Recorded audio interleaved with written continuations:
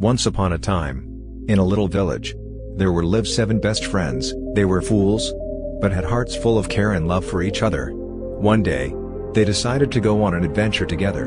They walked and walked until they reached a big river with a bridge. As they crossed the bridge, they realized they should make sure everyone got to the other side safely. They started counting, but something strange happened. Each time they counted, they forgot to count themselves. It was as if they were missing a person. Every attempt only led to 6. They got worried and sad, thinking one person was missing.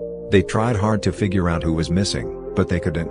They thought maybe their friend fell into the river. This made them cry and feel really unhappy. A wise old monk saw them crying and asked why. They told him their story. The old monk smiled because he saw 7 of them standing there. "Don't worry," said the old monk. "I can help you find the missing person." The friends felt hopeful and agreed. The old monk told them to stand in a line. He gently tapped each friend, and they had to say their number. When the last person said 7, they realized everyone was there. They had counted themselves right this time. They felt so happy and thanked the old monk. He explained that their sadness came from not understanding well, not from losing someone. So the lesson we taught is that sometimes we feel sad when we don't understand things. Learning and understanding can bring happiness and stop unnecessary sadness.